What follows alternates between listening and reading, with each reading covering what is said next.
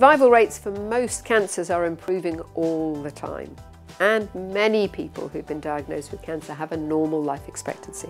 But nonetheless, it is essential to declare any cancer you've ever had, even if you were given the all clear 2 decades ago, on your travel insurance before you go.